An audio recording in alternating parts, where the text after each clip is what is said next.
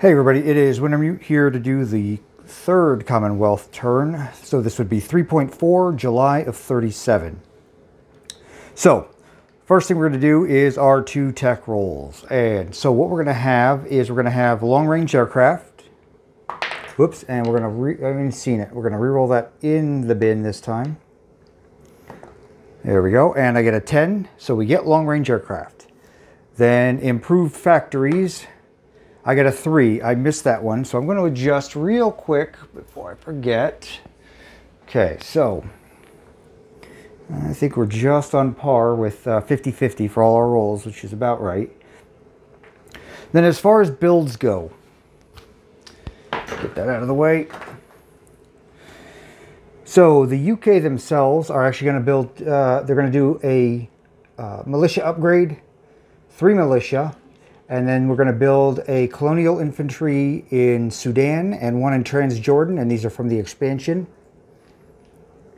Then the FEC is going to do an infantry upgrade, or militia upgrade, 2 infantry I should say. And then we're going to build a special colonial infantry in British Malaya. And then ANZAC is going to start a fortification in Sydney. And that's all for the builds. Scoot that down and we'll go right into our non-combat movements. Let me get my sheet here.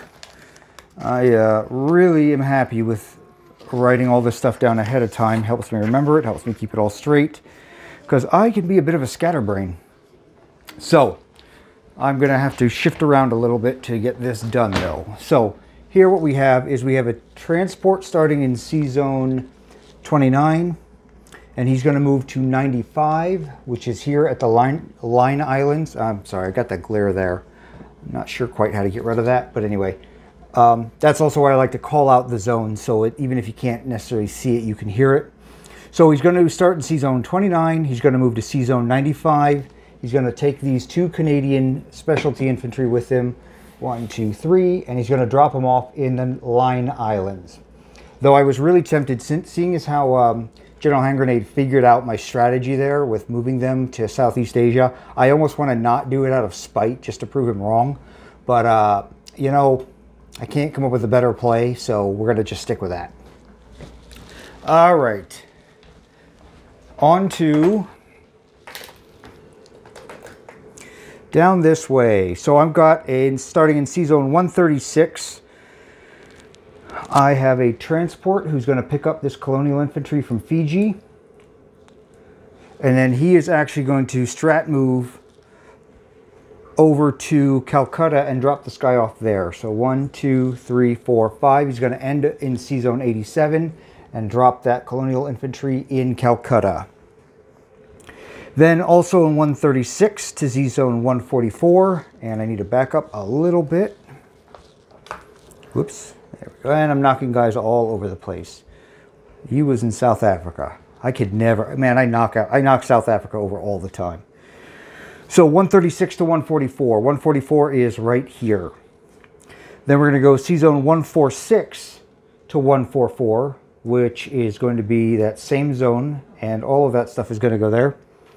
C-Zone 83 to 144. So 83 to 144, which is where everybody else just went, down here off of the Australian coast. We are going to go 85 to 33. That coastal sub will slide over 1. And let me get situated here. 79. Oh, yeah, let me remember that one. 82 is going to strat move down to 116. And let me slide over again. So he was in 82 and he's going to strat down to 116. Right. 82 to 116. Right. Okay, sorry, I had to double check something there. All right, C-Zone 79 to 24. Let me... And I try to do these a little bit more in order so that they're a little bit easier to follow across the map, but I can only do so much because the Commonwealth is all over the place. So C-Zone 79 to 24 is going to be a transport. He's going to move up 3, join that fleet up there. 79 to 83 is going to be the sub. And of course 83 is over here in Aden. 79 to 114, a destroyer. So that destroyer is going to come down here to 114 from 79. C-Zone 80 to 79, everything is going to slide over here now from that C-Zone. And I'll organize that a little bit better in a bit.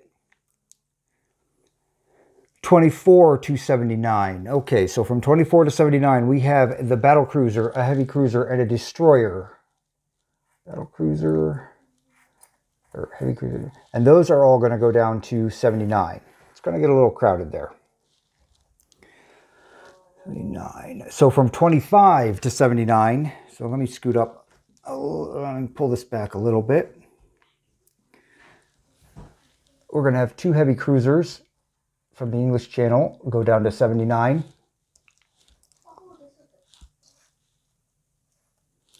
And then here, we're going to have everything that's left slide over to 24 from the channel. So 25 to 24, everything that's left is sliding over. And then from 24 to 25, we're going to take this torpedo boat destroyer and we're going to put him over in the channel. And he'll be over there by his lonesome. And then we're going to take this medium bomber from London. Oops, the medium bomber from London. 1, 2, 6. And he's going to land in Gibraltar.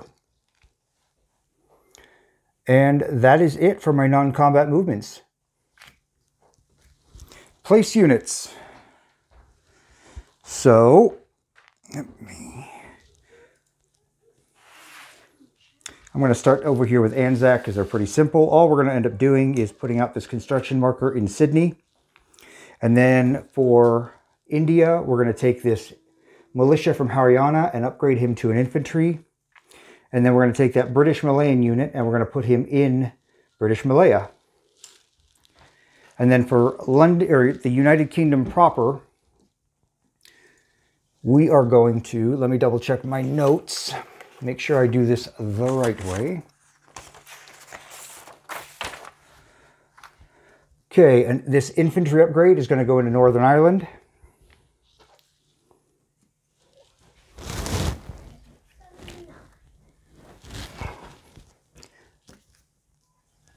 Let's see. The Transjordan Colonial Infantry is going to go in Transjordan. Same, and the Sudanese infantry is going to go in Sudan. You can figure out where that is on the map without me showing you, I'm sure. Now I've got 3 militia left to place. So 1 is going to go into Cyprus, right off the coast of Syria here. That's where one of the militia goes. And then I'm also going to put 1 militia in the British Midlands and 1 militia up in Scotland. And we're going to slide him up to Scotland.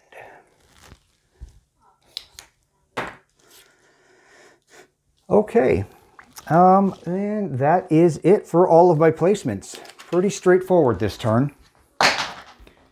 Now, as far as income left on hand, what we're going to end up with is Britain is going to have a total of 13. That's what they're going to collect. FEC had 1 left over. They're going to collect 5 for a total of 6. Anzac is going to have 3 left over. I'm sorry, they're going to have 2 left over. Then they're going to collect 3 for a total of 5. And Canada was sitting on 6. They're going to collect 2 for a total of 8. So that's everybody's ending money on hand. Yeah, so again, pretty simple, straightforward turn for the British. And I'll have the French up in just a bit.